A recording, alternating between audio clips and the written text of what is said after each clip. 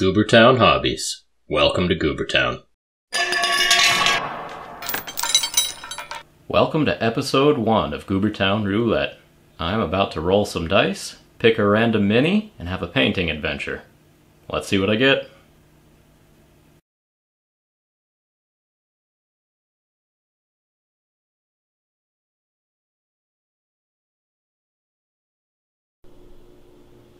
Alright, here we are rolling off for the first Goobertown Roulette.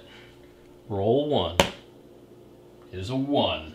Oh, that is a speed paint, 40 minutes, 16 color palette, 2 brushes. Alright, let's see what colors I need to use. 4, that's a warm color roll, so we roll again. So the first color is going to be red. And now I'm going to roll for a secondary color. It's a 1. That's a cool color roll, so I roll again. 5. Blue-green. Secondary color is going to be blue-green. Okay, now the fun part. 40 minutes to paint up a red and blue-green figure. But which one will it be?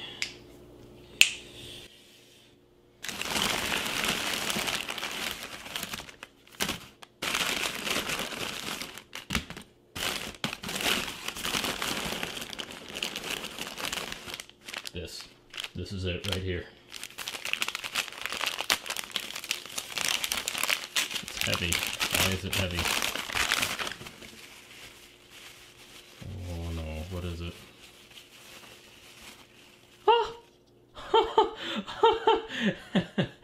Oh no, this is not a 40-minute paint job. Alright. Alright, let's take a look at this model I drew. This looks like a fun one, but definitely a challenge for 40 minutes. So I'm using the time of changing my camera setup and taking this rotating shot to plan my paint scheme. With only 40 minutes, I need to be moving quickly, so I need to know what the plan is. Need to get a lot of red in there, there's a blood pool, and there's a demon face, so that should be easy. For that blue-green color requirement, I'm thinking either dwarf hair, although Slayer hair is typically orange, we could do blue-green. Also dwarf pants, I can make that cloth whatever color I want, so that's another option. Just taking a look at the model, seeing what blocks of color need to be there. I didn't see on the first rotation, but this demon is a hairy demon. The back of that neck is definitely fur. What else is on there? We got some runes, we got some earrings and stuff, so taking this all into consideration and trying to plan out what colors I'm going to slap on first when the timer begins in just a few minutes here. Okay, getting to work here. Got 16 colors from Vallejo, a paint kit there, and I have 2 brushes, Walmart cheap brushes that I opened up brand new for this. I am working on the big colors first. I started on the flesh, because I know I need to get that down before I start on the dwarf's hair. And I figured I also might need a couple coats of that. I'm doing my best to be strategic here and allow time for various coats of paint to dry, so I'm trying to skip around to the various large parts of the model. After the flesh, I started in on the blood red at the base. So red is a required color, so I wanted to get that on first. I am thinking about making the demon's head red as well, so I decided to make the blood red a darker red, and then I can save kind of a lighter orangey red for the demon's face. Continuing to block off large colors, getting some bone on the horns there. Working very fast, fighting the clock, trying to get rid of as much primer as possible. And kind of embarrassing looking back at it now, but clearly left a fair bit of primer on that bone. I'll get it later. Okay, going back in with fur. Again, going for the largest surface areas first. I am trying to use a little bit of strategy in which sections I go for, kind of alternating, giving some areas time to dry. And also, where I can, leaving some sacrificial areas. So a good example of that is the boots. I consciously decided to do the boots later in the painting so that they can be a sacrificial area. So when I'm slopping paint around, I can basically not worry about some parts of the model. It's a fool's errand to try to protect the primer when you're working this fast. Okay, went back on the flesh. I am taught to believe that dwarves are a more pink skin tone. Probably that's because there are bottles of paint called Dwarf skin tone that are much more pink. So I mixed up a pink skin tone using the bronze skin tone, some red, and some bone. And I'm pretty happy with how that turned out. And actually it stayed fresh on the wet palette for a long time, so I used that over the course of the whole model here. Okay, now I just mixed up an orangey red for the demon's face. And it's similar to the blood color, but it is different. Different enough to get away with it. I would have preferred it was more different, but it'll do. Okay, I know I have a requirement of blue-green coming up. So this paint kit had 1 blue and 2 greens. So I am rapidly doing both of those color combos to see if I can get a teal or, some sort of friendly turquoise out. And I'm not having much luck. I think it might be the fault of just how complex these colors are. I think these colors have a lot of different pigments in it. And so, yeah, the mixtures I got out were closer to gray or brown than they were to teal.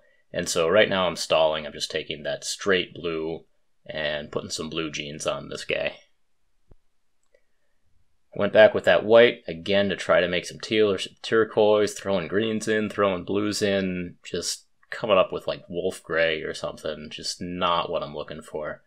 And so I ended up calling it. I said, you know what, we're just using straight green. That is a really nice deep green. That's going to be the hair color. Maybe later I can come back with a thin down blue as a wash, or maybe I can come back with a blue dry brush. But mixing greens and blues from this paint kit do not make a blue-green. So kind of copping out here and just doing green whiskers, green braids, green beard. He's a hairy guy. He's a proud guy. He's a happy guy. This is the highlight of this dwarf's life. This is what he lives for right here.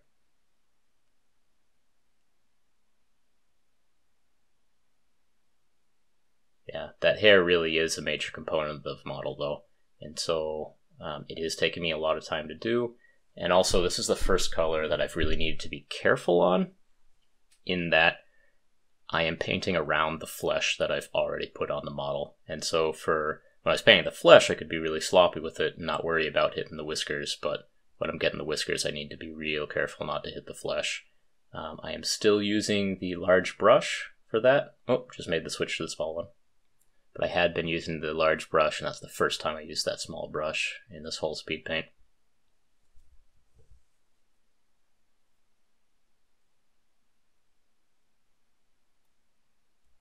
Again, a really critical color on this model, and I would have preferred to have a teal to work with, but that just wasn't in the cards. I think this choice of the deep green looks way better than if I had tried to use that ugly Space Wolf gray that I got out of mixing the green and the blue. Painting the base with the available gray. In my mind, this dwarf did his fighting in the basement of a dwarven kingdom. The dwarves dug deep and greedily and unleashed this demon, and then this old boy had to be sent down to deal with that situation. So imagining, a deep dwarven hallway, stone tile sort of thing. Going back to try to hit the areas I missed, and you can actually see that I am still missing some of the bone areas, but that's alright, I'll get them eventually, hopefully. I didn't do the rim of the base yet. That's for 2 reasons. One, I'm trying to delay the choice between making that a black rim or a gray rim. I know some people feel strongly about always painting a black rim, but I think it depends on the model. The other reason I didn't paint the rim yet is because I'm thinking of maybe flicking red at this whole model, having everything be blood-soaked, in which case The flicking everything in blood is the second to last step, and the last step is cleaning up the rim of the base. Alright, so I keep cycling through the colors, cleaning up mistakes, getting that brown on there. Okay, this is my first stab at doing anything to the axe, getting some black on there. So something I noticed about this black, this is really the first time I'd used this paint kit, but something I noticed about the black is that it's very glossy.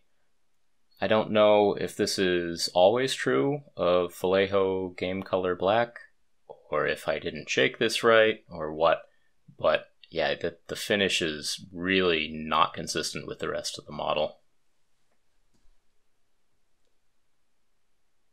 Yeah, I put black on the boots and on the belt, and not only is it glossy, it's also more runny than I wanted it to be.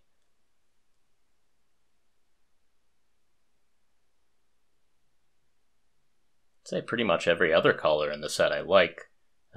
Of course I didn't like how the blue couldn't mix with anything to give new colors, or wouldn't mix with anything to give nice new colors.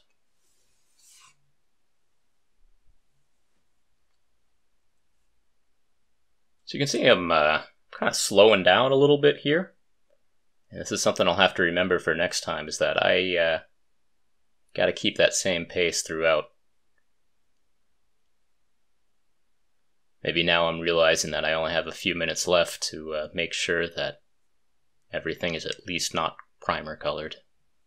So I got steel on the axe blade, accidentally got steel on the fur, so covered everything in blood to cover that up a little bit. Okay, executive decision now that I'm not going to have time to do the flicking, so I just threw a gray rim color on. And when I have a lighter color base, that's when I use a lighter color rim color. I don't like a huge amount of contrast on the base rim. I think it draws too much attention from the model itself. Feel free to disagree with me on that one. Alright, got the details in on the runes. In my mind, those are stone runes. Certainly could have been bronzy or something. I did have available some steel and some gold colors, but they're stone. First time I pulled out the leather brown. That's a pretty nice color, and I'm glad that this set had that. It's interesting that the paint set did not have purple, but did have a couple shades of brown.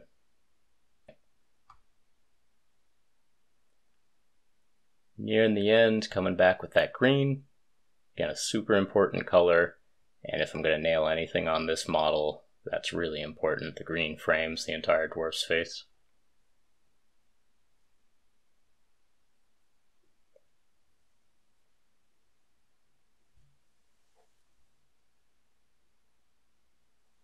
Try to put a little eyeshadow in the eye sockets there. I think his eyes are closed, but I wanted to give it some definition. Come back for another layer of the teeth. Teeth can be such a fun detail. A lot of contrast between the dark red of the mouth. Some demon eyes, and that'll about do it for the speed paint here.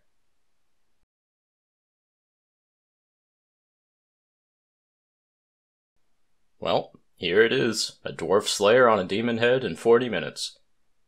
Not great, but not terrible either, given the constraints. I do have color almost everywhere. I don't see a whole lot of primer shining through. I am reasonably happy with the color choices that I made. Everything seems to go pretty well together. In terms of the requirements of the competition, I got the red on there. I did not get a teal on there. I could not figure out how to make a blue-green teal. But I did throw on some blue jeans and some green hair, so a step in the right direction. C+ on that one. Looking at the model, there's definitely details that I missed. You can see some of the armbands are flesh colored, but better than being primer colored, and it was much quicker to just paint everything flesh than to try to leave that blank and hit it later. So all in all, not bad. Alright, the first 40 minutes went pretty well. I'm happy that I was at least able to get a base coat down, but this guy is not done. This model is way too cool to abandon here. So we're going to go into overtime, and we are going to finish this guy up right.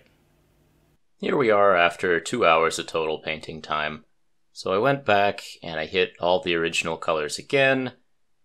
Thickened up those layers of paint a little bit, neatened up the edges, added a few details. And this is really where I wanted to be at the end of 40 minutes, but understandably didn't have enough time to get there. But this was the plan for the first 40 minutes, and just in reality, it took me 2 hours to do. So you'll notice I really didn't attempt any highlighting or shading. I actually did kind of save that, so I have an idea of what I want to do for shading. So in deciding how to do some shading, I decided to stay somewhat true to the spirit of the competition in only using those original 16 colors. So what I did is I grabbed my Pledge Floor Care, which is essentially a gloss medium, and I mixed it with selections from those 16 colors to make a variety of different washes for myself.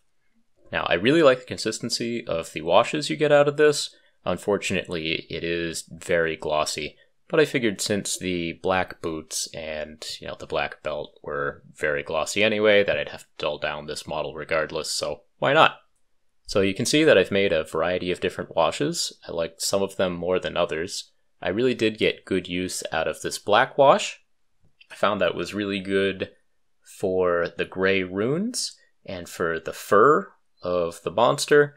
And also, you can tell since the last clip that I added some green stuff tiles to the base, and it really did a good job of picking those out as well. Here's the model after being all glossed up and shaded.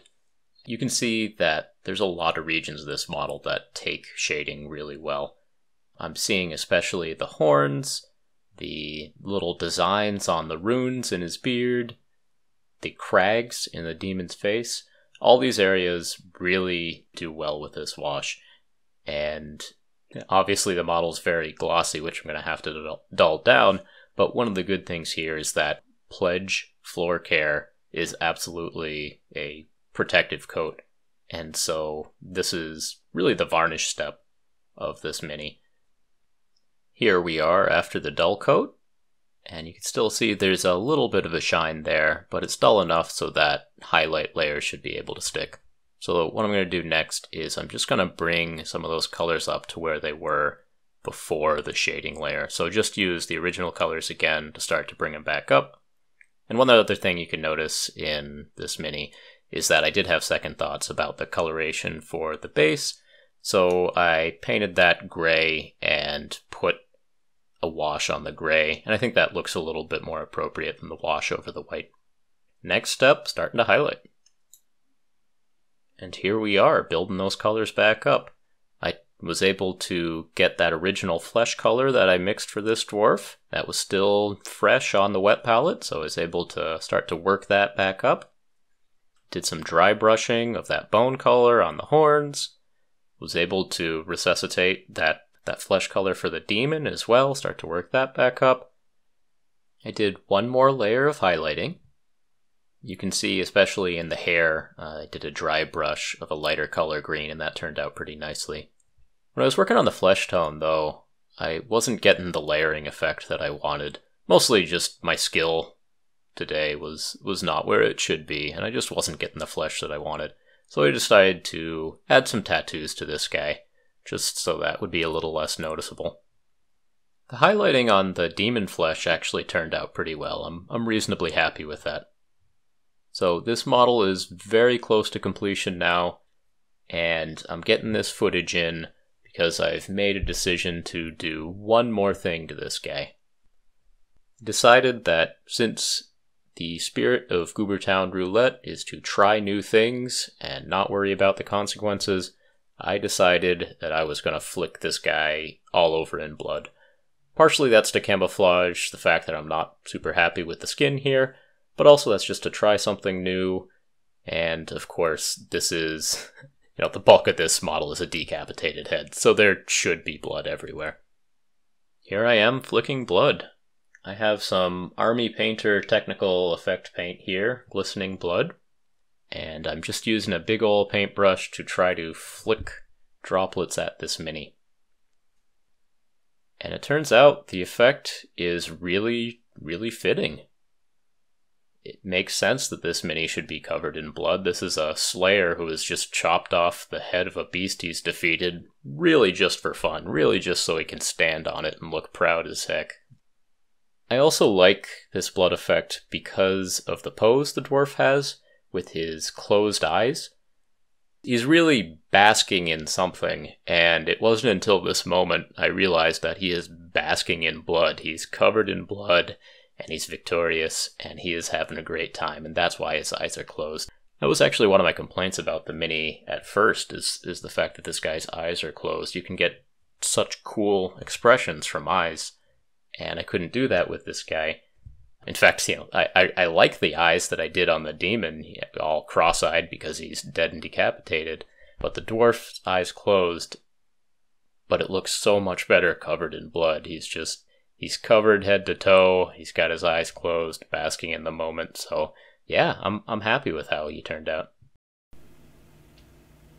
Alright, that about does it for Goobertown Roulette Episode 1. Pretty happy with where I got this guy to, especially with that overtime painting. Got him to a decent standard. The whole point of this Goobertown Roulette game is to improve my painting skills, to challenge myself, to do things I wouldn't ordinarily do. So the whole point of this is to build my painting skills. And, this guy is not a perfect model by any means, but he's a really good baseline for episode 1 here. And hopefully as I go forward and keep on doing this, I'll just get better and better and better. So, yeah, let me know in the comments below what you would have done in terms of paint choices for this guy. How you would have used these 16 paints to bring something cool out of this model. Also, if anyone actually knows what this model is, please post below. I got him off of eBay. He looks like a Slayer, but I don't know if he has a name. I'm not even sure if he's Games Workshop, actually. So if you know, post below. Alright, that does it for this time. Thanks for watching. Please tune in again soon, and let's see what I draw next.